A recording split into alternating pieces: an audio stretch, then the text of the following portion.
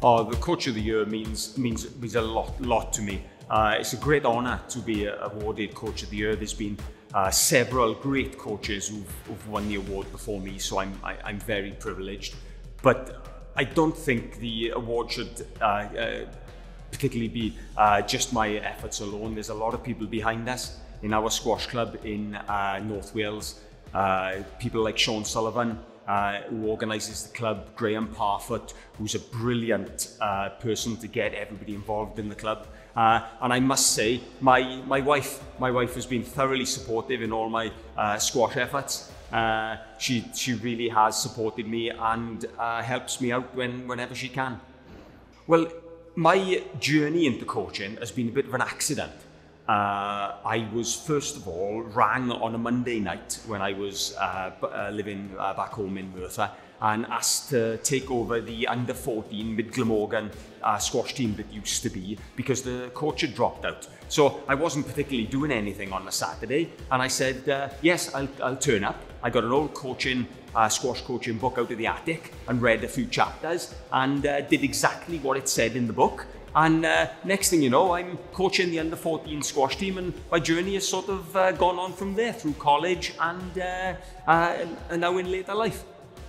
I tried to fit in my coaching the coaching that I do to the pupil that I'm taking. For example, juniors, I think, need a lot more fun activities within their squash. And the coaching. So rather than focus on the development, it's more fun, getting activities, getting involved. Adults then need a little bit more improvement to be seen from week to week. So with adults, I try to focus on measurable goals that we can get and do within a time frame to allow them to progress. And adults seem to like a good workout as well. So I always try to make sure that every squash session has got an element of physicality in it as well. Well, in terms of mental resilience, I like the quote from Arnold Schwarzenegger, which is that the only thing that works 100% of the time is working your ass off 100% of the time.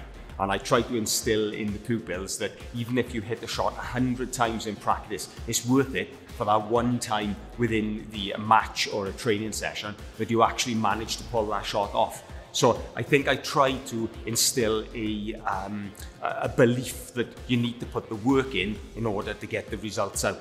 And that generally seems to work very well with the students I take. Over the past year, we've had some notable successes at Ynys Squash Club.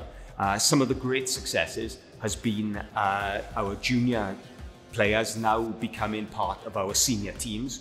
We've had two very successful juniors in Rian Jones and Lucas Jackson, who are now playing week to week in our adult team, which is really good. And if I can, I'll share with you a little story of an adult person who I coach, a guy by the name of Will, who's a real gentleman. He's a fantastic person to coach. And he was in New York a little while ago for business, and managed to play squash with the club pro at the very, very prestigious Union Squash Club in Manhattan.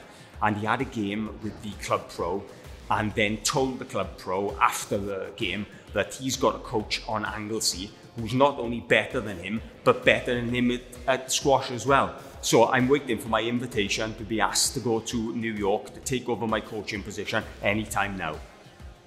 The challenges facing squash coaches, I think, revolve around the opportunities that children especially have outside of physical activity. Things like gaming, using mobile devices. I think the difficulty for many squash coaches is getting children to do squash on a squash court rather than stay at home and play video games. I think that the challenges of tearing children away from screens are becoming more difficult every year, and the fact that the children that you do coach are there, speaks volumes for the fact that we can get children away from these devices and we can get them on court.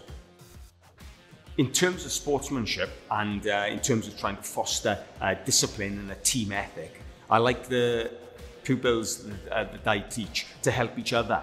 We get in our squash club, the older members to help the younger members, and the younger members who are maybe a little bit better than some of the other members to help each other out. So what happens is the pupils get used to helping each other, and they get used to taking advice from each other and helping each other out, and even managing to coach each other so that they can develop a sense of bonding and a sense of community between the players themselves.